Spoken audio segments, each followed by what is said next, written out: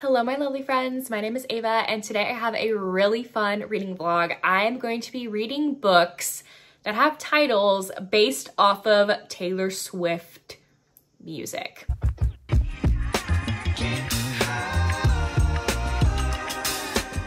So these are books that have titles that were definitely inspired by either a Taylor Swift song title or some lyrics that she has.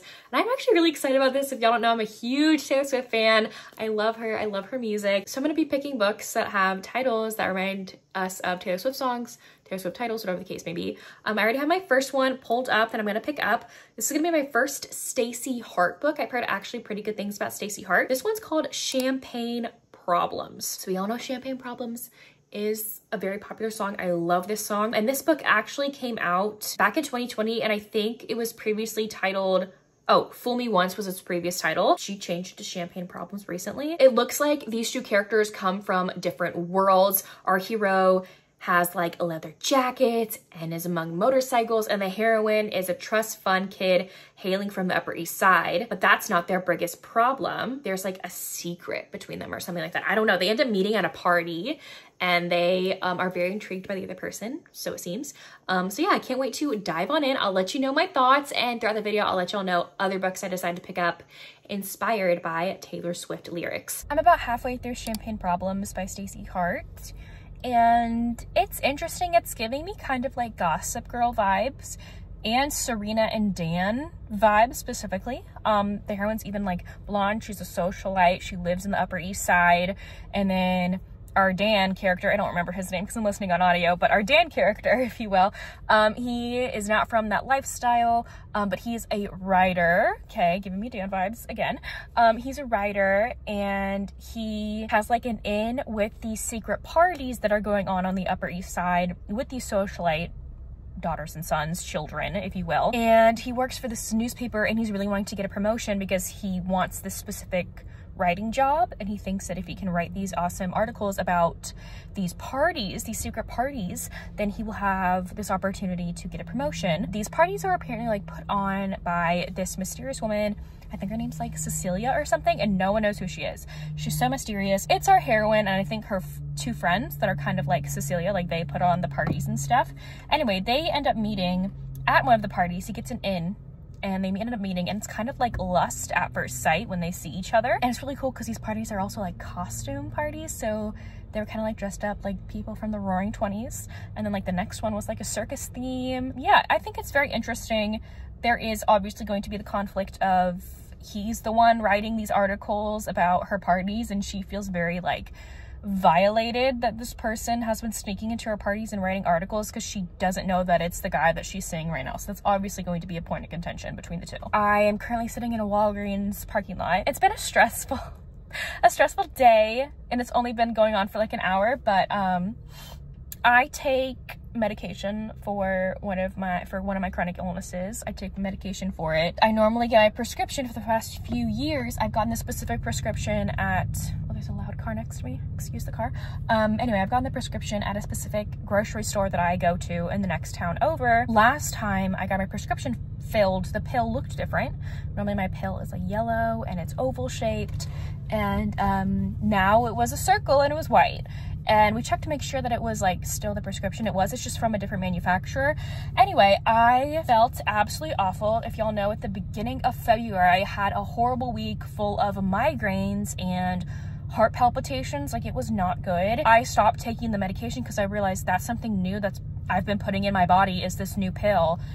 And the migraines stopped after a day or two after I stopped taking that pill, and the heart palpitations started going down. And I was like, I think it's that pill. Like, whoever's making it like that is affecting me so negatively. And the previous pill that I took for it, like, it was yellow and oval shaped.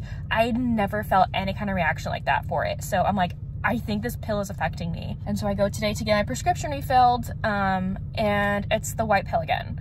And I'm like, I cannot have this white pill. And I was like having a definite anxiety moment, like almost crying at the pharmacist. Like, they were all really sweet, but like stuff like this, I catastrophize. And I'm like, what if this pill is discontinued? Because the pharmacy that I was previously at, like, they said they don't carry it anymore because they don't go to that manufacturer anymore. They don't get pills from that manufacturer anymore. And so I'm like, well, if no one carries that manufacturer anymore, like, I am screwed. I need this pill to live. Like, I need it to live.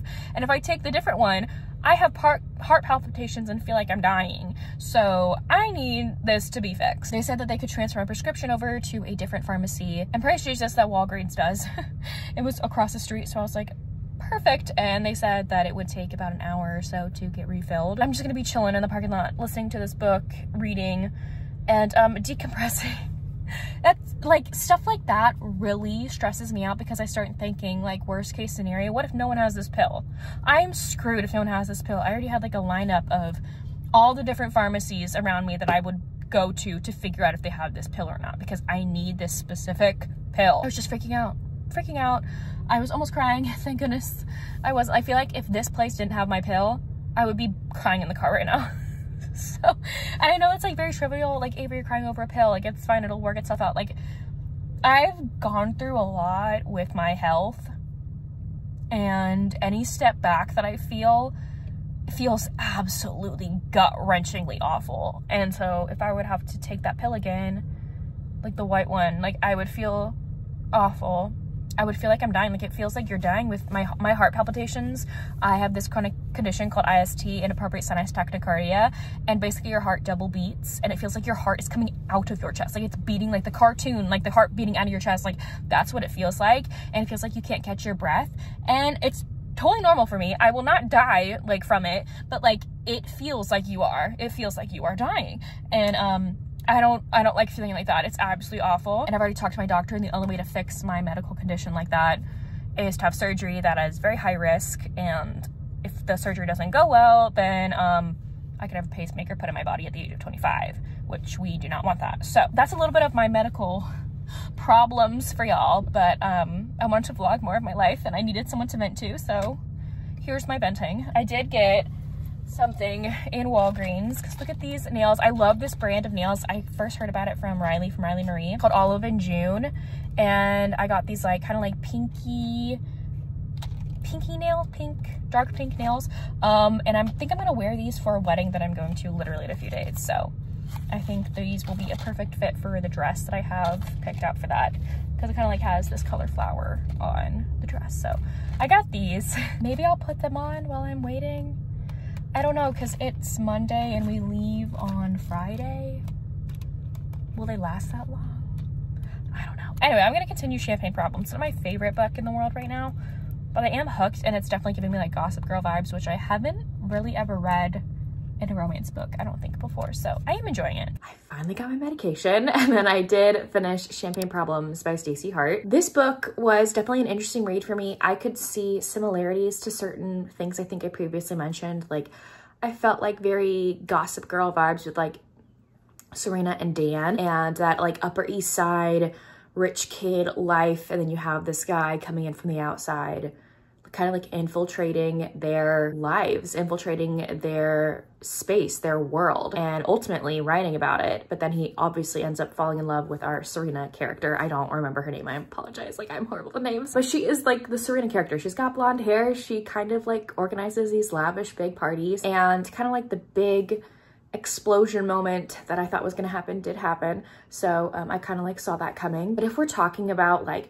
does this book give me Taylor Swift vibes? Because I want to like see if these books do with their title. I am maybe thinking like 1989 vibes, because it takes place in New York, and you have like that lavish like lifestyle involved. And I know that 1989 was very influenced by the Taylor's like New York life. So I would definitely relate it to that one, but it doesn't necessarily give me Taylor Swift vibes, if that makes sense. I do feel like Stacey Hart, based off what I read, I've only read this by her, but I feel like with her writing and her plot points in this book, I feel like Stacey Hart is a great like introduction into the romance world, because I've already read quite a few books that have a lot of the same tropes, plot lines, things that were going on in here. I feel like a lot of romance books have that. And so I feel like this would be a great starter book for people trying to get into the romance genre, or like Stacey Hart as a author in general, because I assume that her writing style is going to be very similar in all of her books. So I do recommend this to new romance readers for sure. My next pick for this video is I Think He Knows by Katie Bailey. This is actually the second book in a series, and I didn't know that before going in,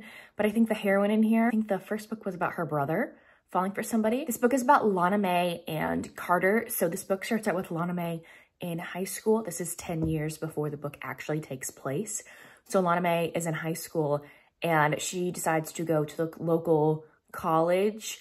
There's a frat party going on because her boyfriend is there and she wants to see her boyfriend. And she ends up meeting this other guy named Carter there. And she's like, oh, have you seen my boyfriend? Like, I know that you're in the frat as well. And he doesn't know how to tell this girl that her boyfriend is a scum and has been hooking up with every single girl that he can on campus until she sees it herself. Like, her boyfriend and this girl that he's hooking up with, like, basically fall out of a room together, like kissing. And she just runs out of there and Carter goes to check in on her. And from that moment on, Lana Mae and Carter are like best friends. He's there for her all the time for the past 10 years, especially when Lana Mae found out she was pregnant from said scumbag. So this is a single mom romance. This book, like, mainly, like, it jumps 10 years later. That was like the prologue, basically. It jumps 10 years later where Carter is now this very famous actor and Lana Mae is a single mom and Carter is still her best friend. But then there's this rumor going around that Carter has this mysterious fiance. She's like, who is this fiance? Turns out it's her. Like, there's this rumor going around that she is engaged to Carter. So I'm gonna leave you with that. I'm about, I think, 30% of the way through this one, and I'm actually really liking it. There have already been multiple Taylor Swift references, which I think are actually pretty fun. Like, they're not tasteful. Like, sometimes when pop culture is referenced in romance books, like, it's not tasteful sometimes. Sometimes it gives me the ick, but this book hasn't really. I'm actually really enjoying this. Both characters are essentially pining after each other and they think that the other person doesn't want them. It's that simple, and that's why they haven't admitted their feelings, is because they don't want to ruin their friendship, because they don't think that the other one feels the same way. Like, this heroine is just now starting to go on dates after 10 years. She thinks she's ready. And the hero's like, oh, okay. And she never insinuated that she wanted to go on a date with him. And it's also the other way around. The heroine told the hero, like, hey, I think I want to start dating. And he never said anything like, how about you date me? It is interesting with him being this famous actor because, as many of y'all know, I don't like celebrity romances. I don't like them most of the time. Like, I find them very unbelievable. And it kind of gives me the ick sometimes. But this one has not, so that's a plus. This one has actually been pretty good in that department, at least. I do love the single mom aspect. The heroine's kid is pretty funny. I have a theory on what's gonna happen. So the kid has this like daddy-daughter like camp sleepaway with her like class. Like, they're gonna go camping with their dads, and she doesn't have a dad. Her dad is not in the picture. Her dad does not want to be in the picture. The guy who like cheated on her mom. And so she's kind of like pushing her mom to go on dates, and she's like, I haven't signed my permission slip for this field trip yet because I'm hoping the dates that you're going on this week work out and then I have a dad. Like, that's not how it works, but okay. But I have a feeling that the hero Carter is going to be going on this trip with her or something, and like volunteers to like be her dad figure on this trip. I'm actually really liking this. So yeah, the audiobook is pretty good. And I can't wait to listen to more. Ollie is very happy because I'm home today. I'm home today, right? So there was this nasty storm last night. Like, we've had a really bad bout of weather in my town in Texas recently, honestly. And also, don't y'all love my socks? My sister got them for me for Christmas. There's little dog ones, I have little cat ones, and another animal I don't remember right now. But anyway, I'm putting on my fuzzy socks because it's 9:45 on a Friday where I'm supposed to have work. There was this nasty storm last night, but I woke up to like the employee group chat saying like, oh, there's no power. So they had like a delay start till 10 o'clock, and I was literally on my way to work, like halfway down my street when I got a text that says like, power's still not on, and we cannot guarantee the power's still gonna be on, so stay home. So I had to come back home, so that's fun. But anyway, I finished I Think He Knows, and this was fun. This is definitely categorized as a rom-com. If you would like a closed-door romance, that's what this is. There's not even like a hint of anything, which kind of shocked me because there is a lot of like tension with the characters. So that did surprise me a little bit, but I think I said in my last clip, like I didn't really mind the celebrity aspect. I think that's because at the beginning, like we didn't even really get like a sense of the celebrity part.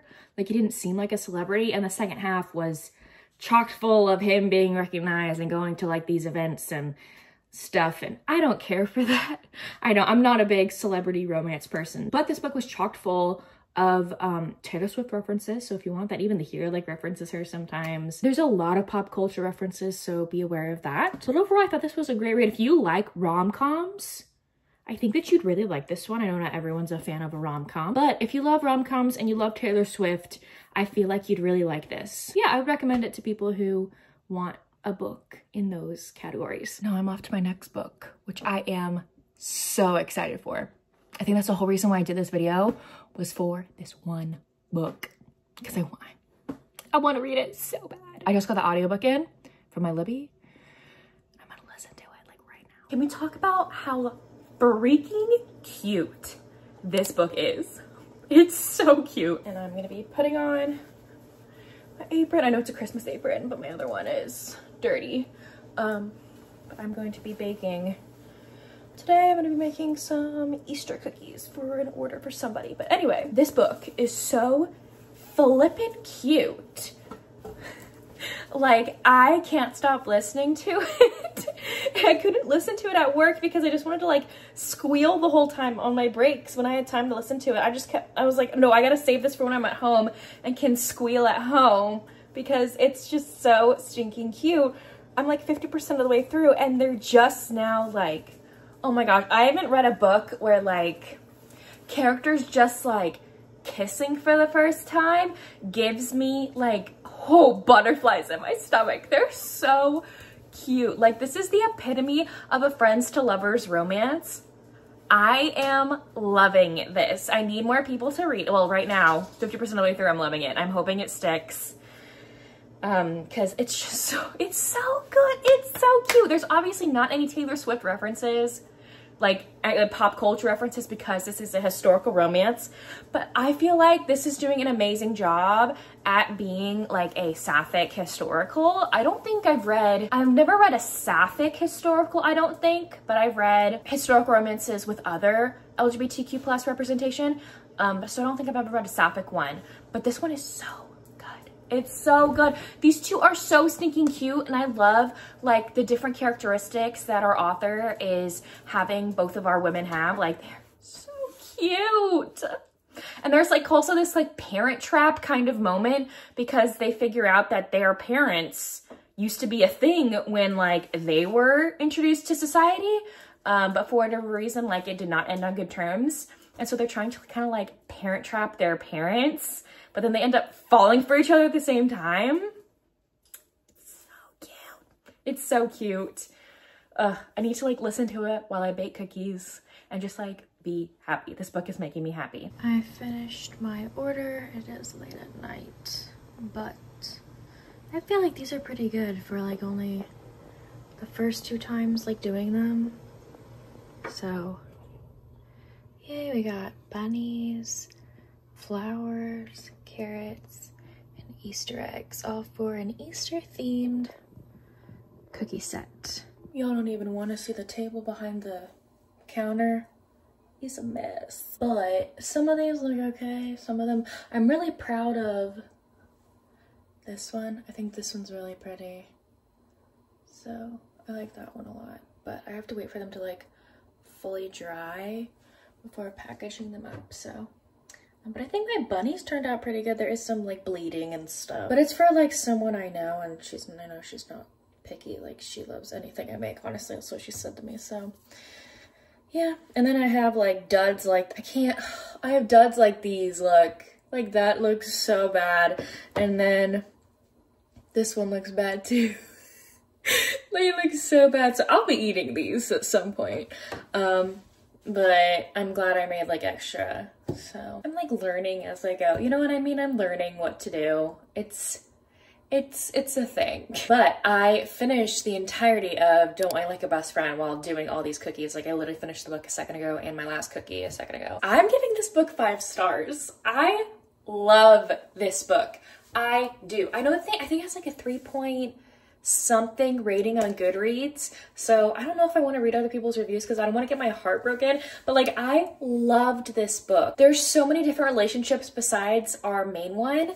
And I love when that happens, when like, I feel like that's very apparent in historical romances where historical authors will like have like a little side romance happen at the same time. And I think it's so cute. I love that in historicals. The conflict of the story made sense for the time period and characters and what they were going through, so that totally made sense to me, but everything worked out at the end, obviously, because it's a romance book. And I hope that the author writes more in the series, because there was like an inkling, a hint to who the next book could be about, possibly, but I don't know if like that was just like something that the characters are gonna do later on, or if this will actually become like a full-length book. I have no idea if it'll actually become a book, but it'd be really cool if it was. But I see this book as a success. I felt like it gave me Taylor Swift vibes in the fact that like so much of this book was like sweepingly romantic, and that's what I feel when I listen to a Taylor Swift album. Like I do. I feel like those hidden moments with our heroines was like, it was like, it gave me, like I said before, it gave me butterflies. Like these two deserve the whole world, and I loved seeing them finally get it in this book at the end. So I love this one. I need more people to read it. It's really good.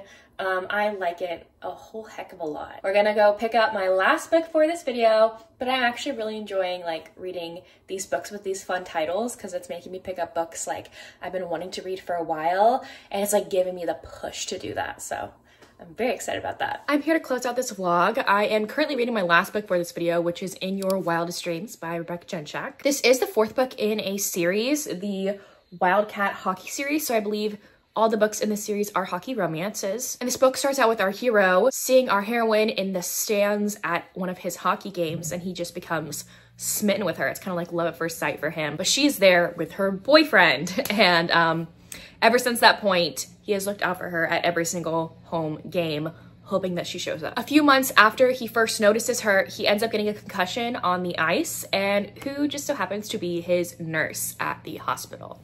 But our heroine. I'm about 25% of the way through this, and I know I haven't finished it for this video, but I do need to wrap this video up. I'm not in the fastest reading speed right now in my reading journey this year. I am definitely slowing down with my reading, so I thought I would just update y'all in what I am feeling right now about this book. I'm actually really enjoying it. I have not read a hockey romance in a minute, so I kind of like that. I kind of like how I'm getting back into this genre a little bit, because I felt like last year, like, hockey romance was definitely dumped on all of us, dumped on the romance genre. But I am really enjoying it. It doesn't necessarily right now remind me of anything Taylor Swift related. No Taylor Swift has been mentioned at all, but I do like the play on words with In Your Wildest Dreams, and then the hockey team is called like the Wildcat hockey team. So whenever I finish the book, I will definitely put my review on Goodreads, so you can go check that out if you want more of my thoughts, especially when I finish this book. But that's about it. I read 4 books that were inspired by Taylor Swift lyrics. Let me know down below if you have any recommendations that also have titles inspired by Taylor Swift lyrics. I would love to check them out, because Taylor Swift is everything. You can also let me know if you've read any of these books and what you thought about them down below in the comments. But if you don't feel like commenting anything else, you can leave me a guitar emoji in the comment section down below. But anyways, thank y'all so much for watching. I will see y'all soon in my next one. Bye y'all.